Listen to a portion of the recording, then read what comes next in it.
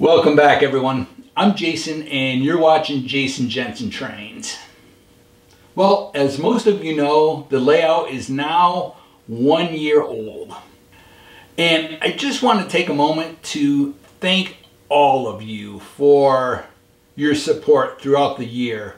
I really appreciate it. And I want to thank all the different manufacturers who have sent me stuff for the layout, those that have given me advice or done laser cutting for me. So thank you all so much. And a big thanks to those who sent me items for the layout, even those who have sent me coffee. Thank you guys so much. I truly appreciate it. So what I've done is I have created a playlist on YouTube. So if you click on my face that's in this circle above the video, it will take you to my home page. And on the home page, there's a picture that runs across the top. Below that, there's, I believe, home, videos, playlists, community, it goes on. But if you click on playlist, there's a heading in there that is building a layout year 1. And there are 21 videos in there that document how I built this. Starting with the first video where I painted the clouds on the wall. So like I said, there's 21 videos that document me working on this layout over the last year. Now, I will be starting a new playlist called Building a Layout Year 2. And so the newer videos that show me working on the layout will go in that playlist. So be sure to check that out, and they're all in order so you can watch from the beginning to the present of how I built this. Alright, well, in today's video, I'm taking a small break from the layout. And I'm going to start working on some dioramas that are more science fiction based. I am a huge Star Wars fan, and fans of movies like Blade Runner, all of the Alien movies, Predator, on and on and on. Tons of science fiction movies. And I have collected toys for years. I even have all of the toys that I had when I was a little kid. I have saved everything. So what I'm going to do is build some dioramas that display my toy collection. And I'll get into more details as we progress with the videos. And the videos will probably be titled something other than Jason Jensen Trains. On my thumbnails on YouTube, it'll probably say Jason Jensen Creations or Jason Jensen Art. I'll name it something else. But the good thing is that most of the videos, the techniques that I will be using also work for model railroading or any scale that you're working in. Say you're interested in gaming like Dungeons and Dragons or Warhammer. All of this will apply to that. So I hope that you join me on this new journey, and it won't be like every single video now won't be on these dioramas. I'll maybe do a video on it, come back, do a few videos on model railroading, and then go back to the dioramas. So it'll just be a nice break for me. And like I said, all the techniques that I'll be using also apply to this. So, all right, well, let me turn the camera around and we'll go into my shop and I'll show you what I've been working on. So here's where I'm at on the diorama so far. And I've just been using everyday items. It is so much fun now going to a hardware store and going down every single aisle and looking at things and thinking, how can I make this work in my diorama? Now, the scale is much larger. The figures that I'm using are about 4 inches tall, and I'll show you a couple. So it's your normal Star Wars and G.I. Joe figures. So that's about the scale that I'm working in. I'm using fans from broken computers. These trays are filters that go in the bottom of a fish tank that you put rock on. Using toys, I'm cutting up old Nerf guns and using them for backgrounds. There's a box for electrical outlets. I'm using styrofoam. I'm using hair rollers from the dollar store. These can be used as is, or you can separate them. You paint these to look like metal, and you could put LED lights up through the center of them. It just goes on and on. I have some tubing that I'll use.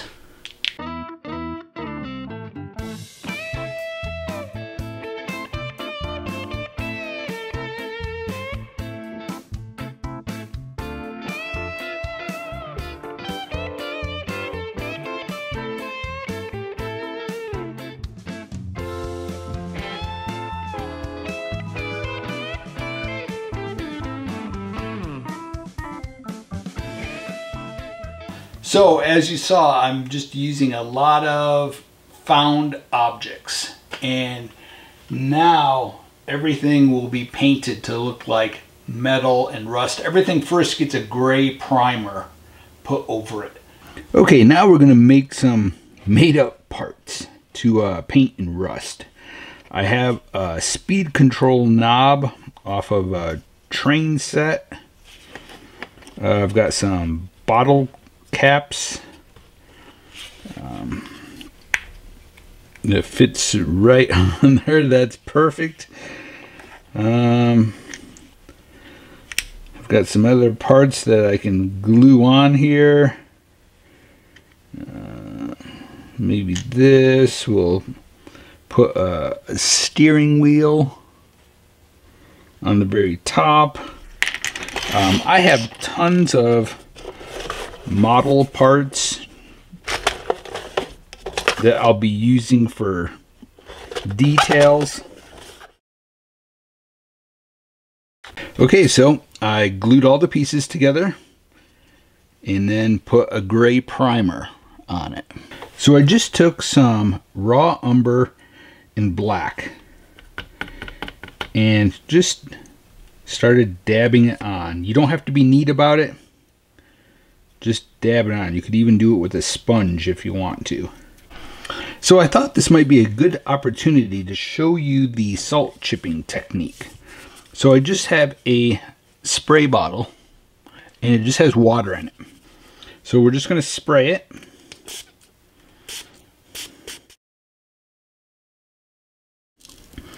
Now you want to try to sprinkle on the salt where you want the rust to be. So you're going to want to do along the edge, along the bottom.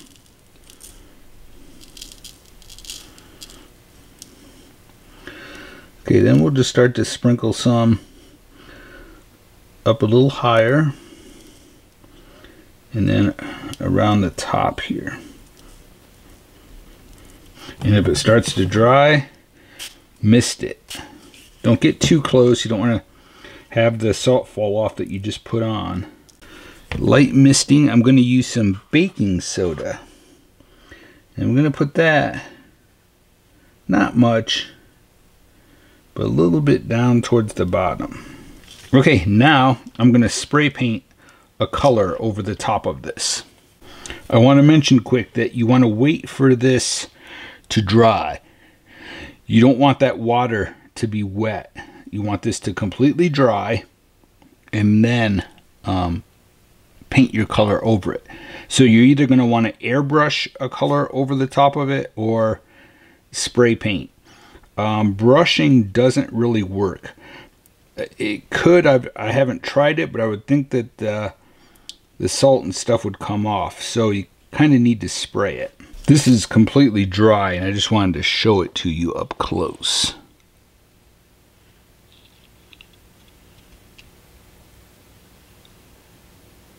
Okay, now I'll go spray it.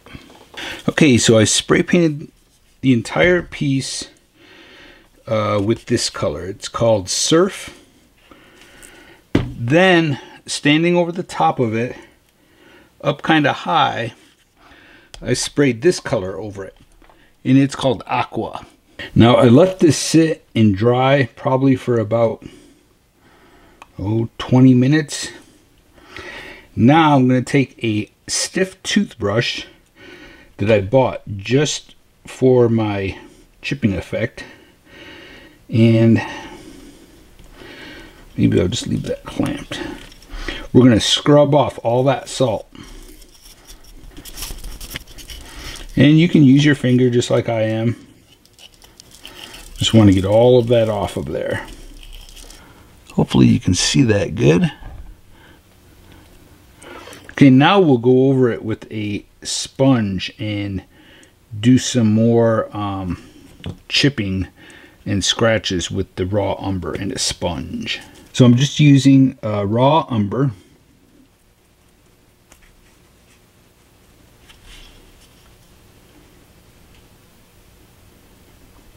Okay, so I've got my chalks. I have a orange, sort of terracotta color, and then a reddish orange.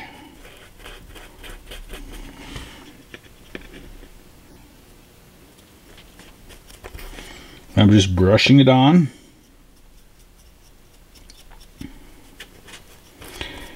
And if you haven't used pastel chalks, you'll be surprised how well they stay on there. They don't come off. See, I blew it on it and it's staying on there. So there's no need to spray like a dull coat or anything over it.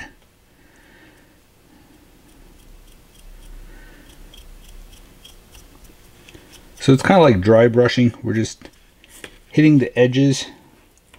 We'll go in with some of the reddish color.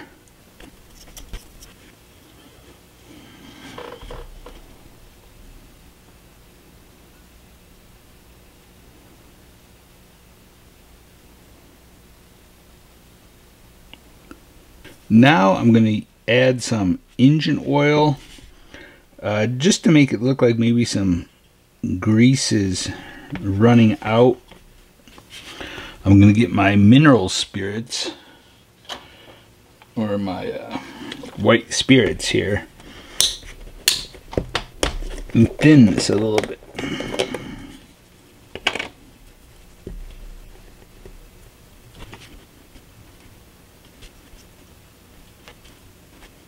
All you have to do is touch your brush to it and let it run in the cracks.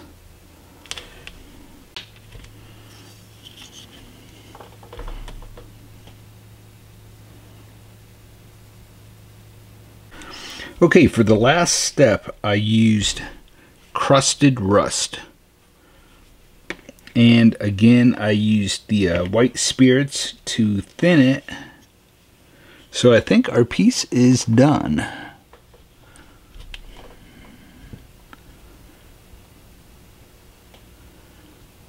Hopefully you're really seeing all the detail on it.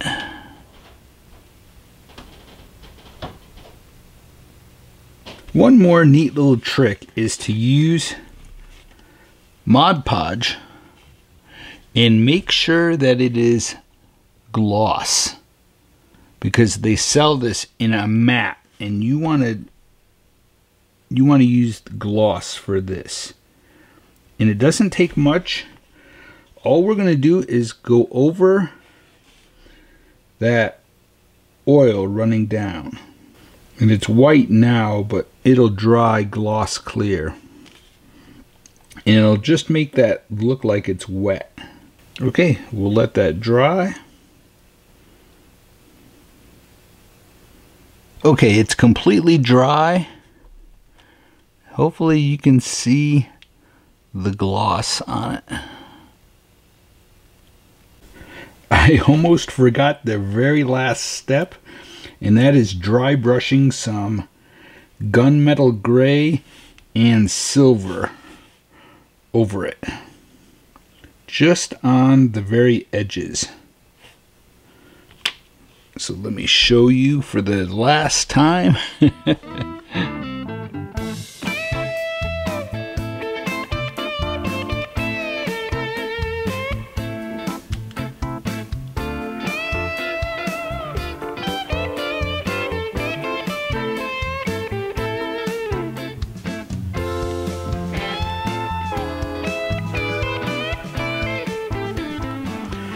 Okay, so as you can see, I've got a primer on some of the pieces.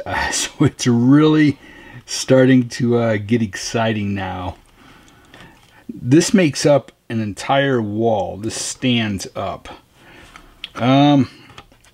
This piece here was the front of the Nerf gun. So I cut that section off. And then on the end, I put a hair roller.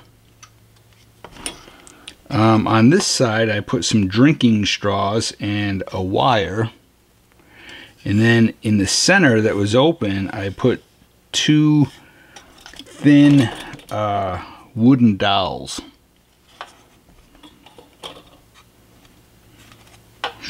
So there you can kind of see what I did. So now we can get this painted to look like metal.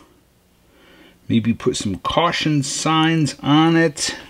I actually covered, there was some Nerf logos on here that I just took a piece of plastic, styrene. Here's the plastic.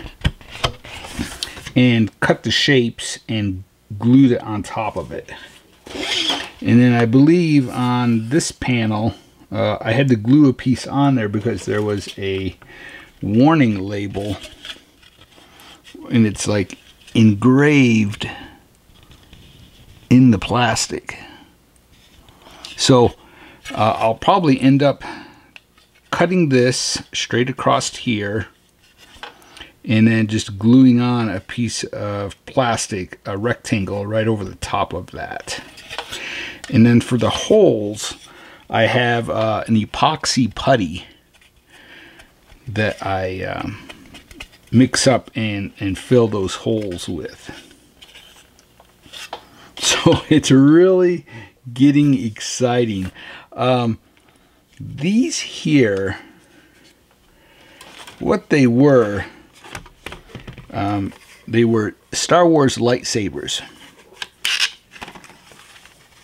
So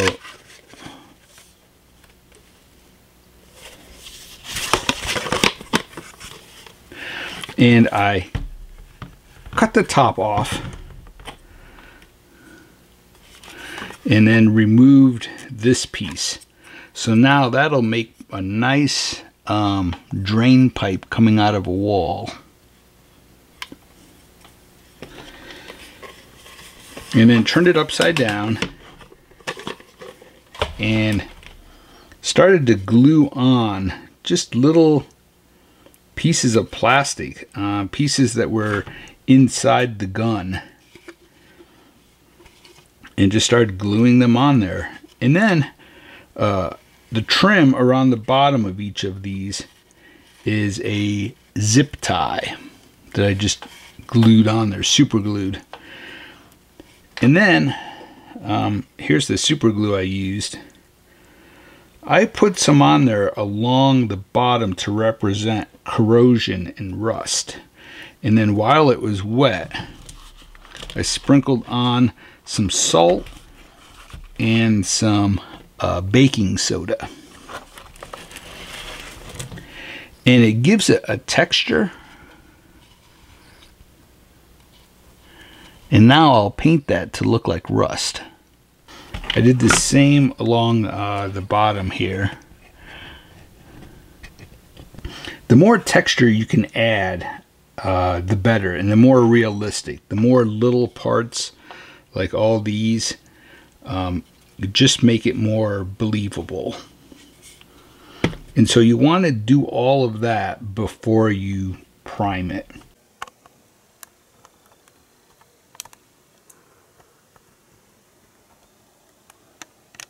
Okay, so we're going to make some type of generator. Now, I've seen this done on Facebook. I've seen this done on many YouTube channels. You simply take a container that bubble gum tape. Then we're using 2 spools that thread was on. Now, I did take my file and filed so that they don't roll. They're just straight. So we'll just glue all these together.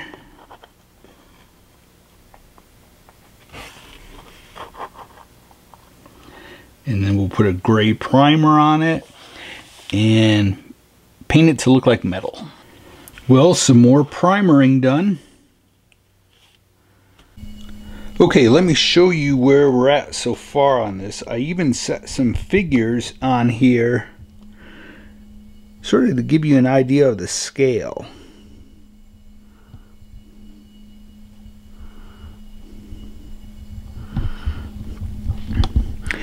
Now the next thing I have to do is build this entire wall here, and there's a sliding door that gets put right here. It won't actually slide, but it'll look like it slides. It'll be a double door just like that one. So I have to go cut some more parts. I think the leftover parts from the Nerf gun that I cut up for the lower section, the rest of it I'll cut up for the top section. A big thanks to Doug Foscali, who cut that catwalk for me. Really incredible. Thanks, Doug. It is all just laser cut wood.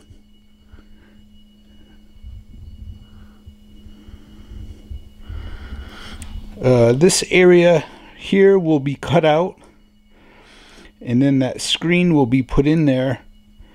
But under it, there will be some pipes that run out and go into the water here. So this is the sewer. This is all underground. The fan will be lowered. This area will be cut out. And that screen, I'll put another screen over here for a walkway. And then water will be all down here. Okay, so this gun was pretty long, and I had already used the front of the gun to create the bottom wall section on our side wall. That left me with the back side of the gun. So the first thing I did was separated these pieces. Then I separated that and this. So on our top floor, I need a door that slides open. Okay, so we'll have it like this, and I'll have to do a door that slides open. Then maybe we'll put these like that. Maybe we'll just put these like this. And then I can put some pipes coming up and some other panels. And then that'll be our top wall section. Okay, so I've got my pieces cut. We're just going to see how it looks.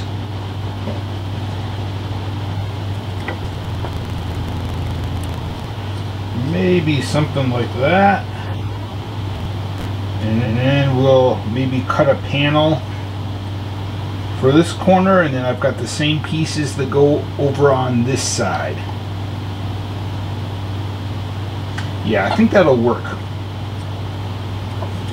Okay, so what I'm realizing though is that I have to get my bottom section completely painted and glued in place, and then I have to cut a piece of wood that sits on there, sort of like a small shelf, then get these panels painted and glued in place, and then build a door that goes right there.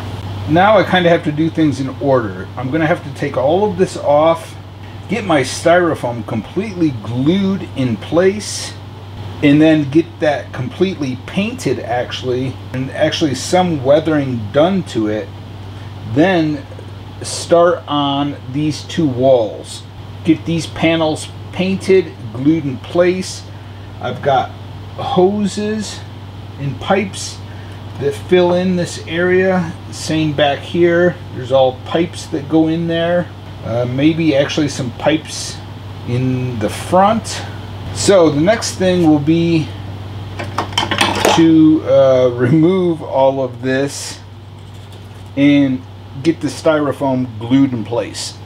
Okay, next we're going to do the concrete, and I don't know if you can see, but I've carved all my lines in it and then just started chipping away and putting cracks in it.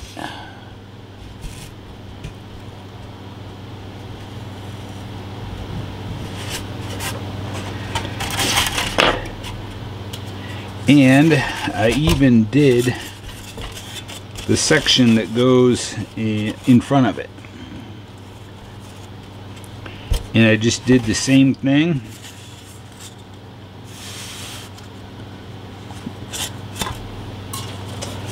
Here's another piece.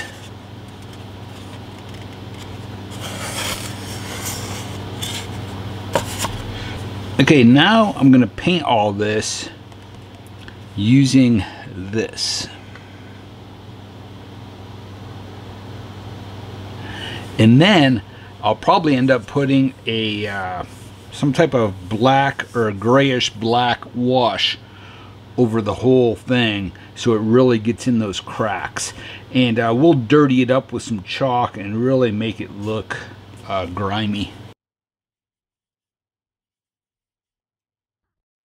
So this will probably take a couple coats. We'll let this dry and then put another coat over it and then put our wash over it.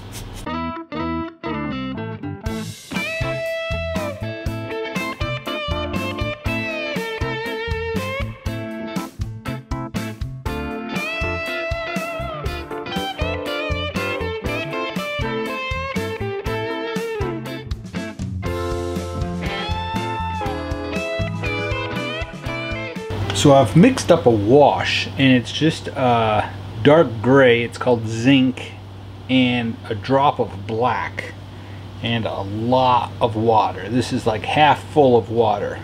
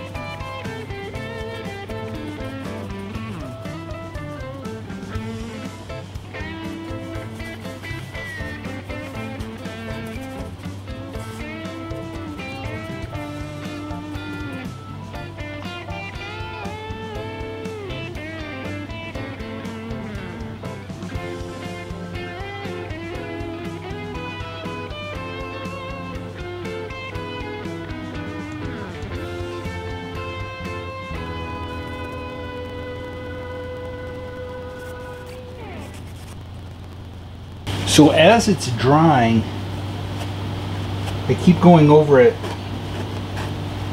with a dry paper towel, soaking up some of that wash, especially right in the center.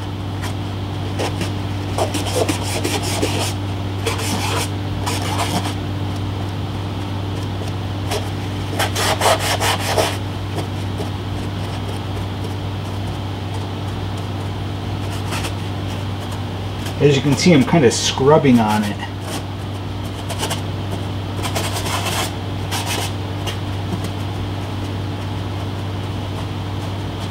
You just don't want to have a like circle patterns, a repeat pattern. So you just kind of gotta scrub, dab, wipe.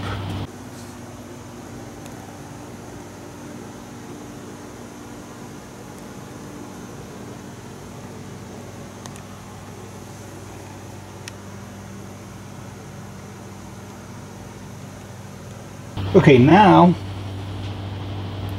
I'm going to take that off, and I'm just using white Elmer's glue,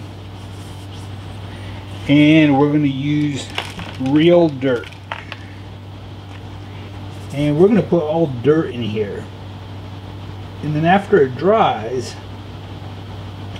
we'll put a wash over it and we'll make it look like mud and sludge in there.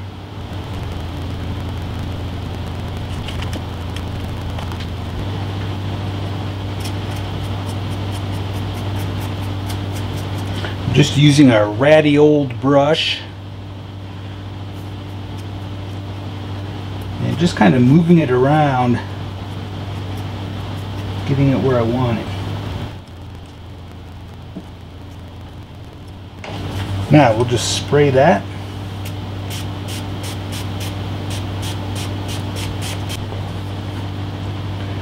Now there's denatured alcohol in here. And now I'm going to use, it's half water, half glue. Okay, we'll let that completely dry, and then we'll come back and put a wash over it and maybe use some green colors to make it look moldy, and then we'll put a clear coat over just the dirt area to make it look like it's damp and moldy.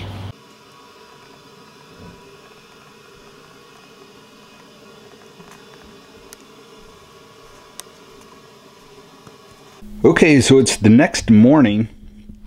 I still have to carve lines in that and put cracks in it and then paint it and put a wash over it. I did get that front put on before I went to bed last night.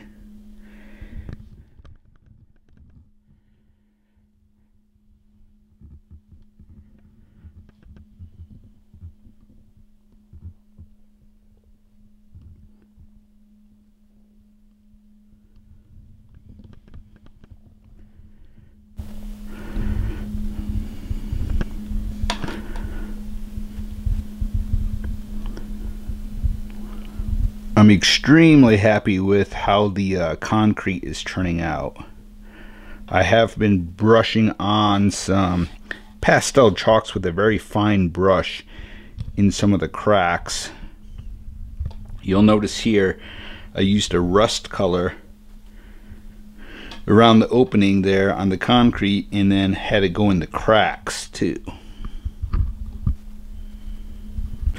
So I turned the big light off next to this, hoping that you'll be able to see that rust a little bit better in the cracks.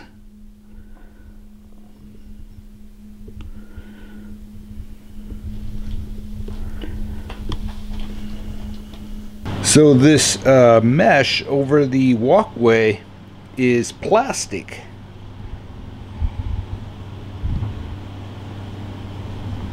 And it can be bought at any fabric store or craft store, and it's used for creating pictures with yarn.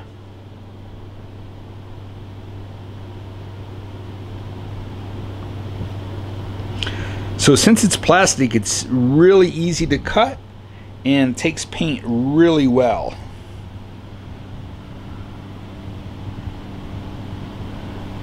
And it's the perfect scale. Okay, so that's where we're at so far. I don't want this video to get too long, so that's probably it until next time. And next time, very exciting stuff. We'll start putting rust and color and value on all of the gray items there. So thanks for watching, and until next time, stay motivated and happy modeling, everyone.